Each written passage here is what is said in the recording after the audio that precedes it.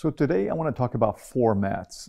What I mean by formats is that I'm going to talk specifically about this 6x8 painting, is that when I was painting this outside, I had a choice of painting this way or this way.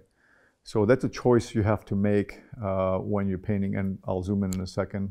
You'll see it much bigger on the screen, but that's a choice you have to make when you're painting outside.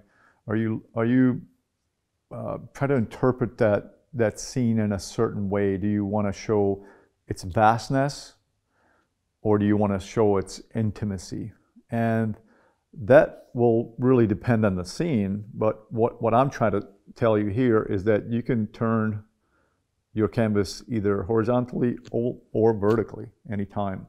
And even, don't go out there thinking, okay, I'm going to be painting a bunch of horizontal, 6x8 paintings. And that's another thing to make sure, you have a different size of canvases out there.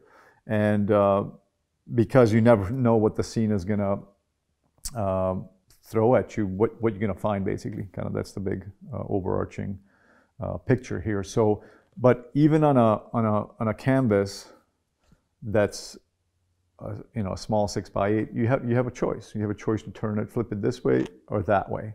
It doesn't matter now if you're in the studio or outdoors. It's not per se about outdoor. This post is not about outdoor painting, but it's more about format, design of your painting. This particular painting, I just loved some of those logs down below, and the water, the reflection, obviously, as sort of a supporting elements, and it was more about the texture. This was fairly, I laid the paint down fairly heavy on those rocks, and it was more definitely about the celebration of the medium here too.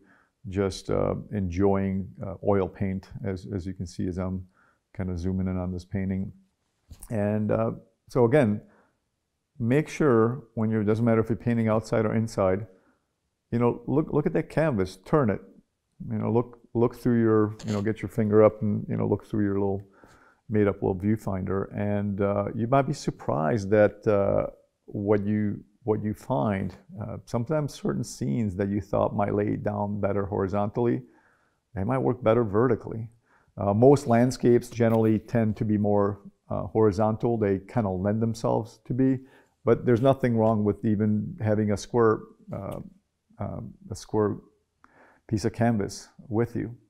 So make sure when you go outside, give yourself an opportunity to play with the canvas, and having different size of canvases with you. Not actually different sizes. What I meant to say is different dimensions. It could be a real horizontal one, more maybe a really vertical, a real skinny one. It could be a square. So give yourself ample opportunity to think about design, not just the actual scene. And I know when we're outside, we're thinking a lot about what we see, but let's think about design too when you're standing in front of that easel, in front of your subject matter.